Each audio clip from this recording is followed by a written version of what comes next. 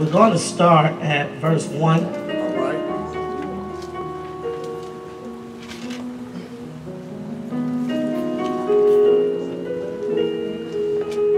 And I'm reading from I'm going to read from the King James Version. That's what we talk to do. It came to pass after this also that the children of Moab and the children of Ammon, and with them other beside the Ammonites, came against Jehoshaphat to battle. Then there came some that told Jehoshaphat, saying, there cometh a great, somebody ought to say great, a great multitude against thee from beyond the sea on this side, Syria. And behold, they be in Hazazon Tamar, which is En Gedi. And Jehoshaphat feared and set himself to seek the Lord, and proclaimed a fast throughout all Judah. And all Judah gathered themselves together to ask of the Lord help. Even out of all the cities of Judah they came to seek the Lord. I want to drop down to the 20th verse, I believe, where it says, and they rose early in the morning and went forth into the wilderness of Tekoa. And as they went forth, Jehoshaphat stood and said, hear me, O Judah, and ye inhabitants of Jerusalem. Believe in the Lord your God, so shall ye be established. Say established. Established. Believe his prophets, so shall ye prosper. Say prosper. Prosper. And when he had consulted with the people, he appointed singers unto the Lord, that they should praise, say praise, the beauty of holiness, as they went out before the army, and to say, praise the Lord, for his mercy endureth forever.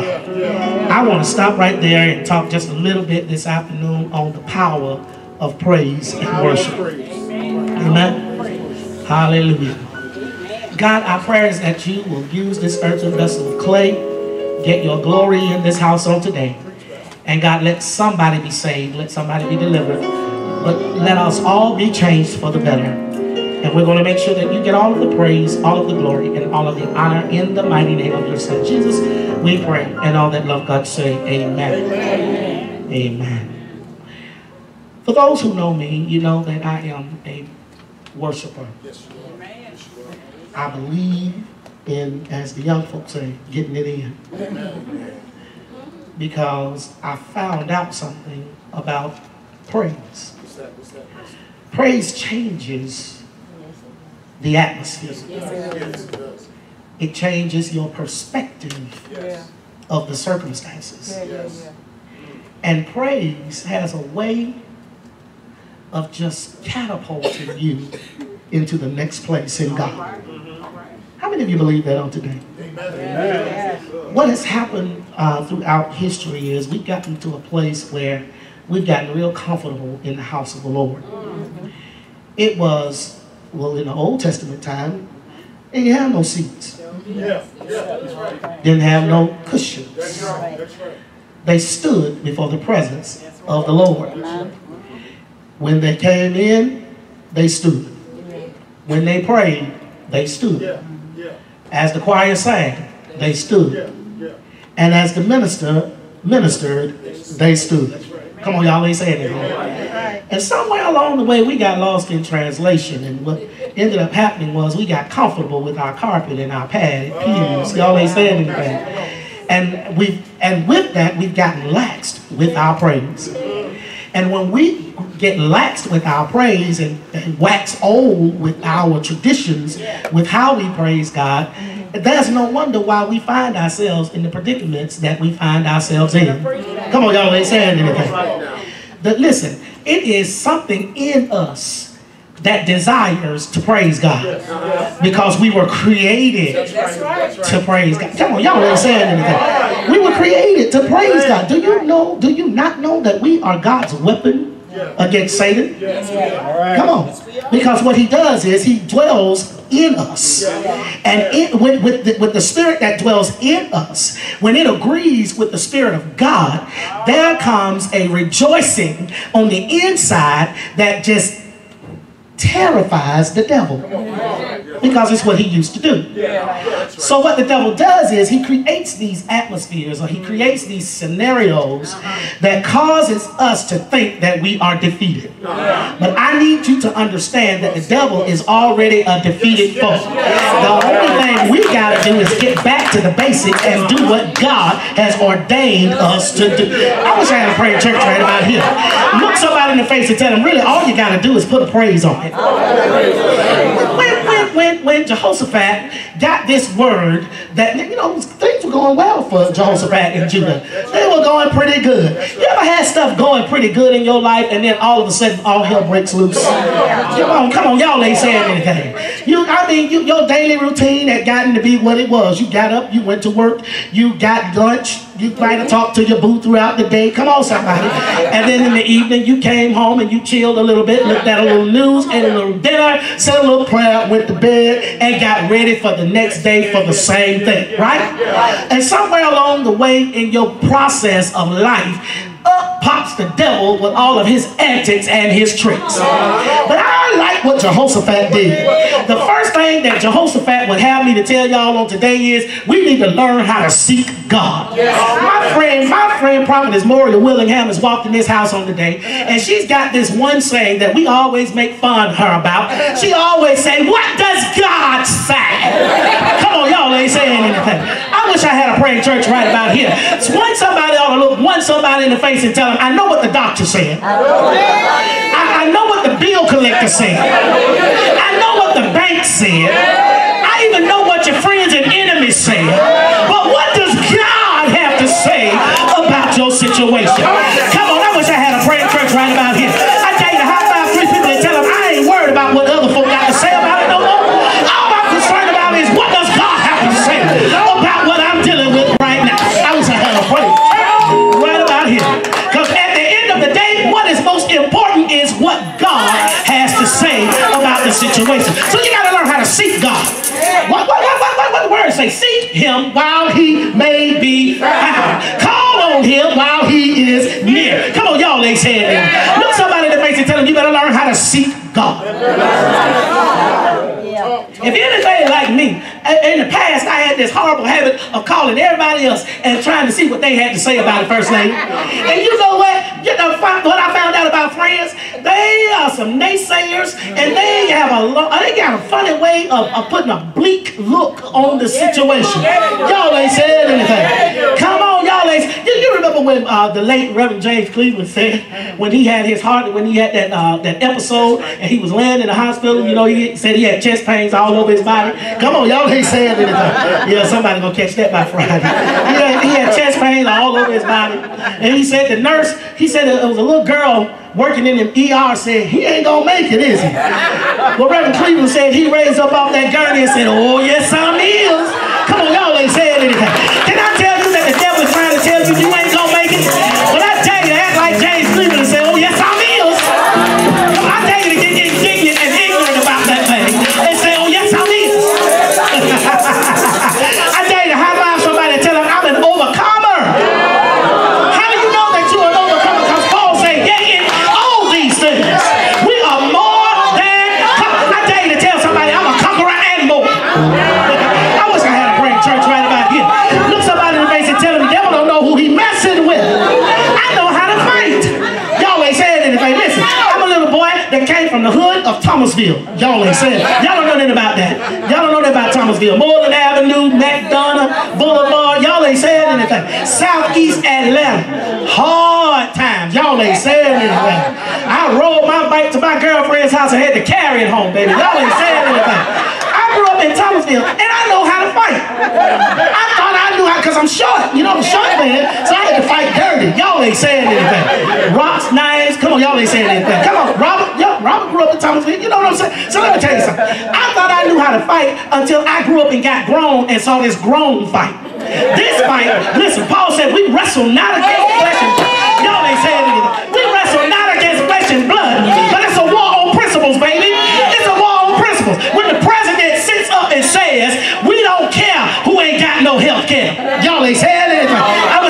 praying church right about here. Guess what? Saints ain't always had health care anyway. We always had somebody to care for our health. Come on, somebody go get that somebody. I tell you to shake somebody's hand and tell them, I don't worry about health care because I got somebody caring for my health.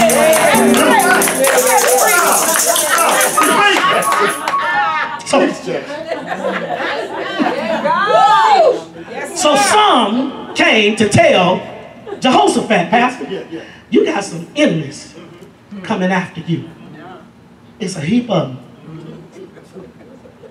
You ever had hell after hell? Oh, I know you have. Because like me, see, in your office, I told you I retired. That's what I named it. But like you, I resigned. Because of some bull. Y'all ain't saying anything. I wish I had a praying. Anybody in here ever had to go through some junk on your job? I wish I had a praying church right about here. I got up, I packed my stuff, and I walked up out of there. My family told me don't go back. I went back one time, and it was almost like I didn't get it. I got suspended over some stupid stuff. Stupid. Go to work early every morning. Got suspended. Robert did too.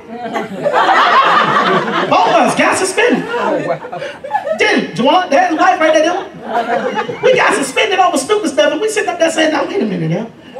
We getting up, going to work early, trying to be the good employees. You know what I'm saying?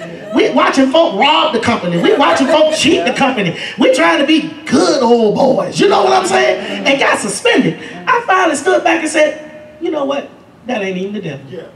That's God. He's trying to shift us. And we so busy trying to hang on. Come on, y'all ain't saying anything. That's right. But after I got sat down, Pastor, what ended up happening was I finally decided I ain't going back. They said, well, you know, we could have suspended you for 3 years. Yeah, 3 years. That ain't no suspension, that's termination. That's right. Then they turn around, but we gonna do you a favor. We just gonna suspend you 4 months. I'm like, apples, oranges, ain't that the same thing? How many of us in here can go 4 months without a paycheck? All right, I thought so. So what I'm saying is, so I said, okay, I guess what I'm gonna do is, and I kept saying this past time today, I'm like, I ain't Ubering in my Cadillac. I ain't doing that. I ain't Ubering in my Cadillac. I ain't doing that. I ain't putting my Cadillac out there Uber. I got up and the note came. I told the Cadillac, you might pay for yourself. Us gonna go Uber. Come on, but God fixed it to where I was still able to keep going. Well, then all this other stuff started going. Some folk in the church got mad.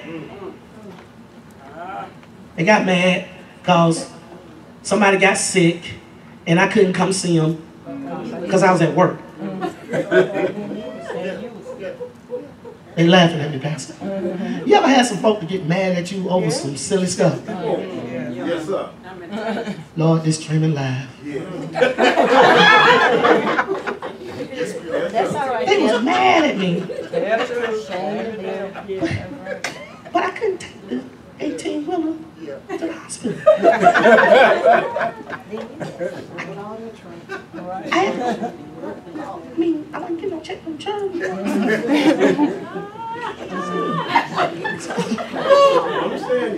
wish I had 3 people that'll look somebody in the face and say, I gotta pay my bills. That's right. That's right. And then you know what the folks say, what church folks say when the preacher can't pay his bill? He need a job. Right. They sure do. That's what they say. Yeah. So anyway, I had all this stuff that started coming. Well, this is what happened to Jehoshaphat. All this stuff kept coming at him. They coming at you. They coming for you. They coming at you just like you. You got stuff coming at you. You got bills you got to pay. You got children acting stupid. You got, come on, y'all ain't saying anything. You got co-workers that have lost their mind. And then you got church folk that just don't know how to act like church folk ought to act. Go ahead, Pastor. Immature. Stuff coming at you. Yes. He said they almost here. They're at Engedi. That's right. Jehoshaphat sought the Lord. And then he made everybody else around him pray. That's right. Okay, let me stop right there. That's it. Can I tell you that you don't need folk around you that don't know how to pray? I think the problem with a lot of us is we don't have enough praying folk around us. As a matter of fact, I dare you to decree in your circle, everything in this circle that don't know how to pray, I need you to get away. Come on, y'all ain't saying anything. Come on. Because see, when you go to the doctor and you get that negative report, you don't need somebody. Come on. Ain't that right, Dr. Wonder? Pastor, ain't that what we need? We need somebody that know how to get a prayer through. When you're trying to figure out how you're going to make it from stage 1 to stage B, come on, y'all ain't saying anything. You need somebody that knows how to call on the name. Young folks, you need some more praying friends. I just told my daughter, if your friends don't know how to pray, if your friends can't motivate you, if your friends can't inspire you, if your friends can't help you, guess what? They ain't your friends. I'm going to say that again. Excuse my grammar. They ain't your friends. That's right. Bible says that a friend must show himself friendly. That's right. Y'all ain't saying this. And it ain't friendly if all you got is something negative to say. That's right. That's right. Put a little something in the pot. Even if it ain't nothing but prayer. All right. So they prayed, and as they started praying and they started seeking the Lord, let me tell you this, I'm almost done. You can't talk to God and not expect an answer. Come on, y'all ain't saying that. You can't talk to God and not expect an answer. Because when you call on him, he will answer. How many of you know that he will answer? And how many of you know that he will show up? I tell you, high five 3 people and tell him he'll show up. And what I like about God is he don't show up empty-handed either, baby. I wish I had a praying church right about here. God said Jehaziel, he said, listen, run down there and tell Jehoshaphat, don't worry about Jehaziel. I said, hold up, listen. King Jehoshaphat and all ye inhabitants of Judah. He said, listen, tomorrow, you won't even have to fight. Now, I'm going to pause right there, put a finger in that. Look somebody in the face and tell them, guess what? You ain't even got to fight this one.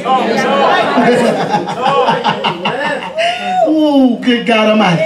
What do you mean you ain't got to fight it? You ain't got to put your dukes up. You ain't got to sweat it. You ain't got to tremble. And God knows you don't need to be scared because God has not given us a spirit of fear, but of power and of love and of a sound mind. Learn how to go to sleep at night. If you can't sleep at night, it's because you got the wrong folk around you. I wish I had a praying church right about here. I got bills I got to pay, but I still sleep at night. I wish I had a praying church right about here. My bank account don't look like I'm used to it looking, but I go to sleep at night. And I sleep real good because I learned that he that keepeth Israel neither slumbers nor sleep.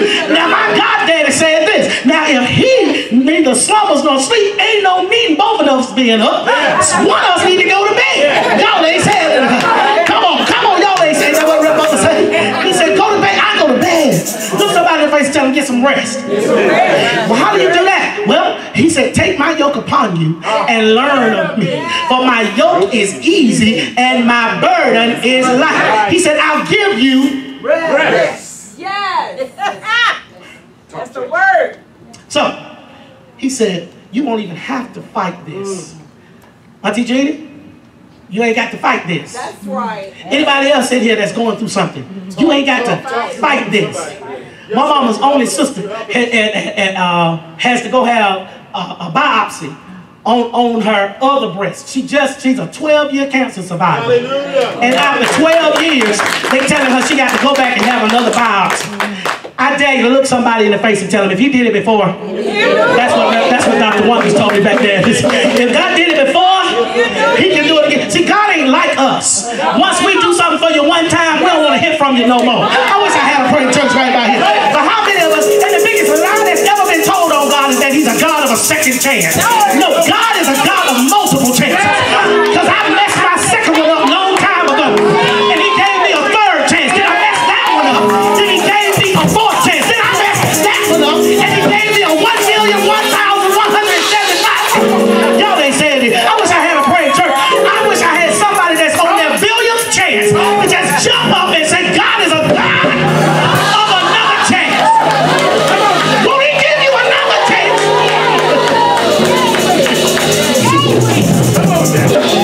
I'm almost done with this thing. So, to fight. Because the battle is not yours, it's the Lord. As a matter of fact, the devil don't even want you. He's trying to use you to get back at God. He sees how God is blessing you. He sees how God is using you. He sees how your life is a testimony to others. And what he's trying to do is, he's trying to jack you up so you'll stop shouting, you'll stop talking, you'll stop praising. I wish I had somebody in here that don't mind saying, I refuse to let the devil steal my praise. I refuse. Glory to God. Almost done here. So, it's not your battle. So they got up and they went out. When they got ready to go for battle, Jehoshaphat said, I think I know what I'm going to do. I'm going to do something a little different. See, when they went to war, when Israel and Judah would go to war, they would always send their mighty men of valor. That's right. That's right. That's right. Then they had a second crew that would come in to just pick up, you know, the pieces. Right. But this particular time, Jehoshaphat said, you know what? I hear what the Lord is saying. Come on. He said, see, because the last thing they would do was celebrate. Yeah. Bah. I wish I had a prayer church. That was the last thing they would do, was celebrate. Jehoshaphat said, we're going to turn it around. I wish I had a prayer church right here. He said, we ain't going to wait till the battle is over. We're going to shout right now. As a matter of fact, I wish I had about 3 people that's going through something right now that don't mind looking somebody in the face and tell them, I'm not going to wait till the battle is over. I'm going to go ahead and celebrate right now. I'm not going to wait till I get the degree. I'm going to celebrate right now. I'm not going to wait till I get the promotion. I'm going to celebrate right now. I'm not going to wait till I get the car. I'm going to celebrate right now. I'm not going to wait till the man comes. I'm going to celebrate right now.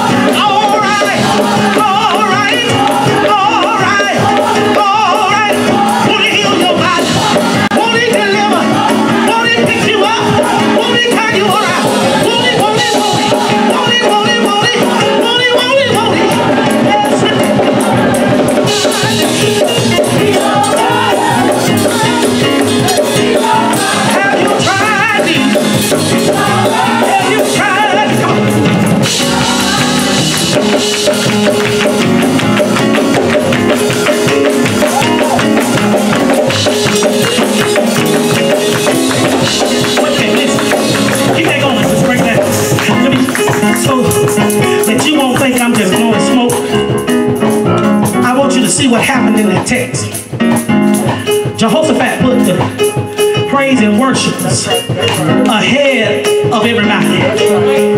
And they said, oh, give thanks unto the Lord,